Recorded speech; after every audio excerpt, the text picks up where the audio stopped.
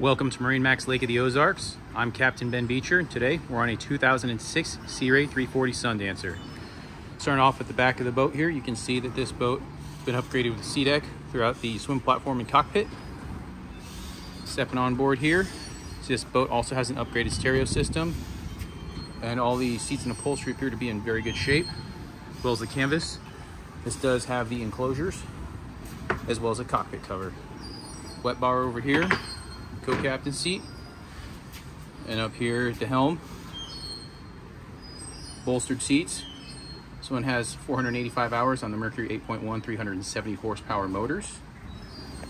Going down into the cabin here, forward berth, you can see there's where he's got our enclosures and the bow pad for up front. There's your salon sofa, it converts into a single bed. Your mid cabin back here converts into a berth as well. You got a wet head in here, and of course your galley. Once again, this is Captain Ben Beecher at MarineMax Lake of the Ozarks. Take your time, stop by, see this beautiful 2006 Sea Ray 340 Sundancer with all the right colors. Thanks, have a great day.